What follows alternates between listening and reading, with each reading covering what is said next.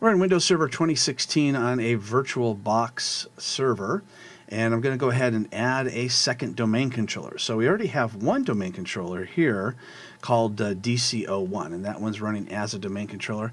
So let's go ahead and add a second one. Now before we start, we have to make sure that our DNS is pointed to the domain controller that's running. So we go into our Network and Sharing Center, change adapter settings, right-click, and go to Properties. And double-click on TCP/IP4 and make sure that our IP address is pointed to our original domain controller, which it is. All right, we'll minimize that just in case we need it again. Let's go ahead and click Add Roles and Features and go through the wizard.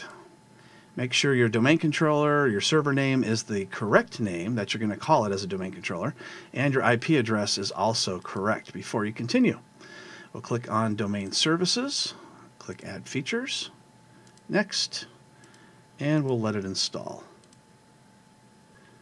Now I've also gone into the machine settings and went to Network and made sure that both of the domain controllers are pointing internally, so that way they can see each other to the internal network, but I'm not pointing them out to the internet. So they have no internet connectivity, but they both are set to internal network. If you would like them to have internet connectivity and see each other, then you would leave it in the NAT setting. All right, it's complete. We'll go ahead and click Close, click on the triangle, and click Promote this server to be a domain controller. And we want to add a domain controller to an existing domain. So we already have a domain running. Let's go ahead and click Select, and it'll prompt us for our username and password. So we'll put in our fully qualified login name.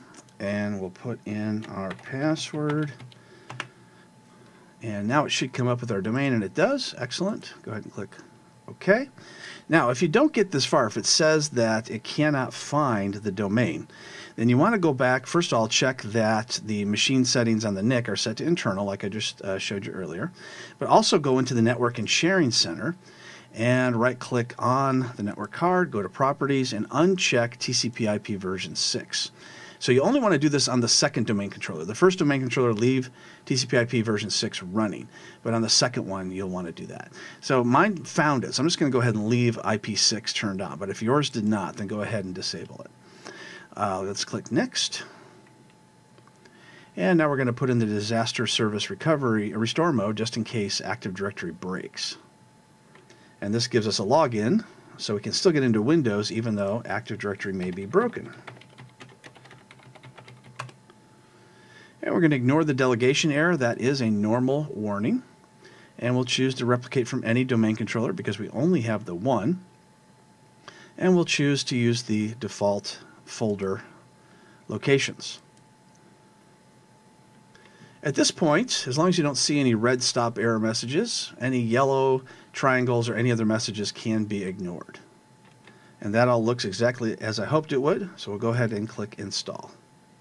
And this usually just takes a few minutes. If it takes more than 10 or 15 minutes, there may be something wrong, and you may need to restart this procedure all over again.